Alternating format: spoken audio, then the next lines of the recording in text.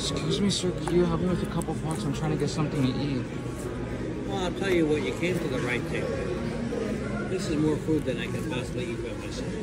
Why don't you have half of the sandwich? And I do have some money in my pocket. Let me see what I got. Are you sure? That's too kind of you. $5 for that. Oh my God. Thank you. Why were you willing to help me today? Well, someone has to help each other. And if I don't help you, who's going to help you? There's not a lot of people out there. I mean, there are places like Catholic Charities, Salvation Army, which help a lot of people. Yeah. But they're not in every street corner. They're not everywhere. They can't help everyone. Exactly.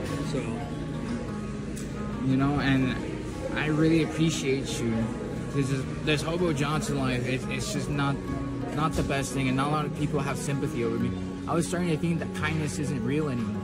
well, the reality is, at one point in your life, I'm assuming you had a responsible position at a job.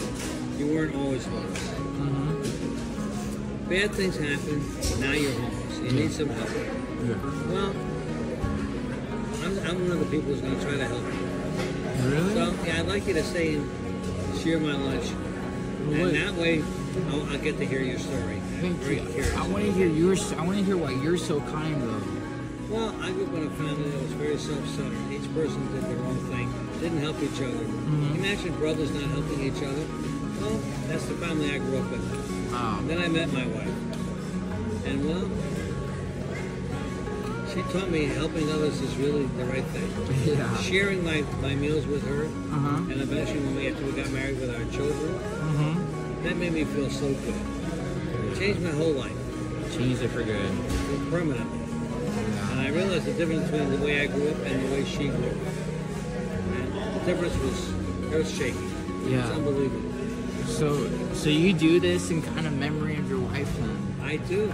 Wow, that's And beautiful. I feel good about it. Mentally, I'm very stable, very comfortable, happy with my life, and that's because I help others. I want to say this because I feel terrible right now because I've lied to you in front of your face, and you are the kindest man ever. Look, I want to give that to you. You really don't need this? No. Look, I'm not even really homeless. I have a camera right here, and what I'm doing is I'm showing to the world that there's still kindness out there like you. So in my videos, You're on camera? yeah, at the end of my videos, I like to bless the person that was kind to me. Since how was you today? What was your name? Ted.